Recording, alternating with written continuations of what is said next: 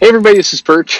Here's something that there's an obvious answer why it disappeared, but I think it took a decent amount of some of the comic community. Is that the right word? Fandom. It took something away with it, or it changed it into a different, darker thing. So what is this thing? Here's a viewer mail asking the question that I'm sure several of you asked yourselves before: what happened to the letter columns of tomorrow? It says, Dear Perch, big fan of the show, and I've been watching or listening for the past year or so. When I was about 10 years old, I checked out one of those big omnibuses that contained the first 25 or so issues of Golden Age Superman. While the stories themselves were fascinating, what I remembered the most was the letter columns of people giving their first reactions to what would become a worldwide icon. But when I look at modern comics, they seem to have disappeared. I mostly read physical trade paperbacks. Sometimes I pirate online just to read the LCD. Do you know what happened? Hmm. Uh, well, anyway, sorry, the mail continues. There's a PS. PS, while you may hate Arby's, check out Taco Bell once in a while. You'd be sick to your stomach and the kind of porcelain throne for the afternoon. Yeah, Taco Bell's disgusting. No doubt about it. I mean, Taco Bell, but I think Taco Bell kind of understands what it is, which is Taco Bell is what people eat when they are stoned and nothing else is open at 1 in the morning.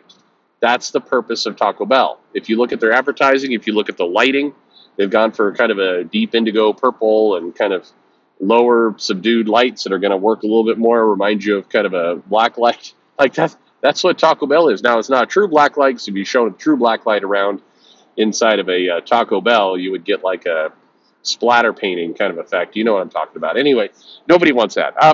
Yeah, Taco Bell, disgusting, no doubt about it. But Arby's has not yet admitted that they are basically shit food. They still are clinging on to legitimacy, and so therefore they must be destroyed.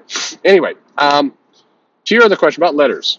So, I mean, basically what happened is that the comic companies convinced themselves that people don't write letters anymore. And of all the things that people convince themselves of that are not true, that one is fairly true.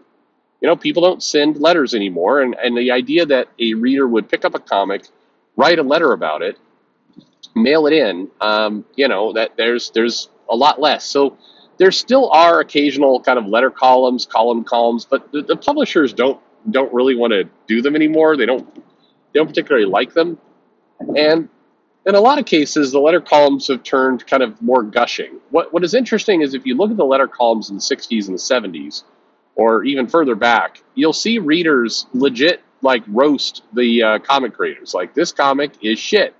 And the publishers would print that and be like, "Well, it's just your opinion, man." It's like that's like your opinion. But today, the letter columns tended to be a lot more like, "Hey, I'm a huge super fan. I can't believe this amazing things you're doing. Every time I think it could be better, as good as it could possibly get, you somehow find a way to make it better. Oh my God, I just want to come on over there and stroke you until there's a Taco Bell." That's so wrong. That's so there are letter columns, but there's not many. In general, the publishers have kind of said where the letters go is social media. People are going to post there. That's where the communications. That's where people want to write it. There was always a little bit of a problem with the letters column in that it was always several months behind. So at times the letter pages would be kind of weird and awkward because the letters would be from a comic that came out 3 or 4 months ago, and they're just now getting printed and thrown into the book. But if they were in the middle of a storyline, the comic will have moved beyond the people who are writing and going, "Oh my God, I can't believe that cliffhanger happened the way it did. Like, do you think that this is going to occur?" And it's like, well, I mean, two issues ago we wrapped that up, but we're just now getting around to printing your letter. So there is an odd part about that. I think the letter column though was helpful in comics. I think it generated a feeling of kind of 360, of connection back to the customers. The comic would come out, and here are some people who are actually reading it. And that's one reason why I think as the letter column has gotten a little bit more, or a lot more, just kind of gushing and stroke worthy, it's less, it feels less like legitimate customers who are, engaging in whatever this is. One of the things that I know used to happen in letter columns is people writing in would give ideas. And the comic publishers used to get, or, they got to a place where they started to feel nervous about the ideas that were coming in, and the idea that fans would get angry because they would, guess a future storyline that would happen, and they're like, "Well, I gave you that idea in my letter."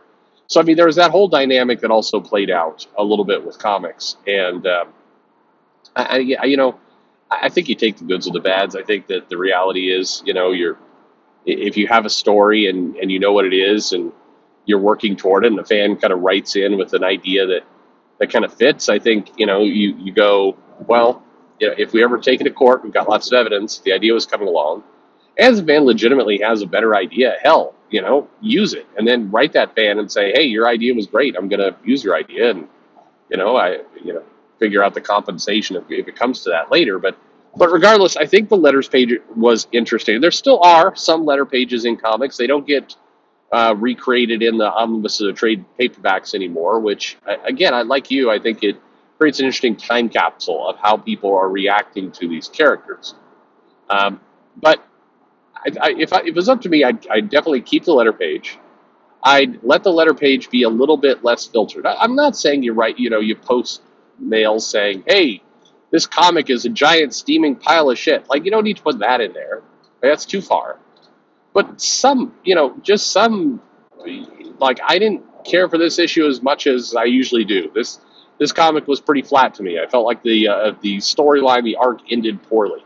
Like, print some of that stuff. It makes it feel like, it's a true kind of give and take. And I think that feeling generates money. I think people will kind of latch onto that, and then they will, feel like they're a part of the comic. And if they're invested in your comic, they're more likely to buy over time. I think all these things are connected, and it's important to try and encourage that connection, keep that connection.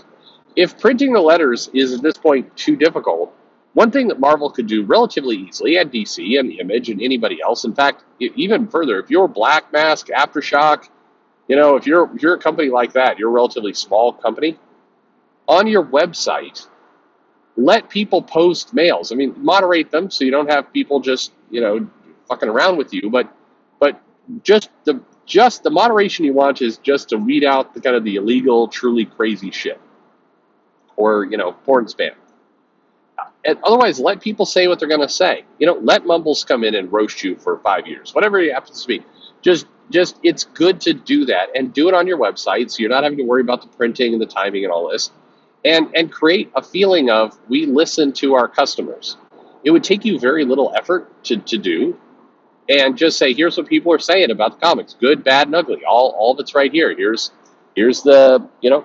what's happening.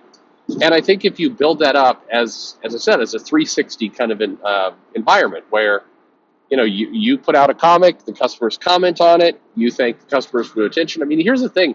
If you look back at some of those old Marvel and DC books, when customers would roast the comic, when they would say things like, this comic was super boring, I can't believe you're doing that, I don't know how you even have jobs. The writers would write back going, yeah, we're pretty lucky to have jobs. It's sorry you didn't like this one, but, we'll try harder next time. I hope we can make you happy next time. And I'm sure, I guarantee you, because I've heard at least 15 years ago, the editors used to do this. I'm sure inside the Marvel offices, they're picking up some of these letters and be like, listen to this fucking dumbass incel. Look at this person. I'm sure that went on. I'm sure that behind the scenes, these letters come in, and I'm sure there's some like, oh my God, listen, it's Friday afternoon. Let's read the stupidest letters we've got. I'm sure that happens. But in public, when you put them in the comic, you'd be gracious. I'm sorry you didn't like that. Well, maybe next time we'll make it work for you next time. That kind of connection is worth its weight in gold. It doesn't take much work to do, and whether you believe it or not, just being gracious or giving the appearance of being gracious just goes a long way. It's super helpful. And again, very easy, barely an inconvenience. You could do it right now. Anyway, do you miss the letters column? Or at least what it used to be? Do you think, hey, this is some boomer talk. Why are we talking about mail anyway? Let's get rid of all this shit. Let me know in the comments below. Like and subscribe, of course. And thanks for listening.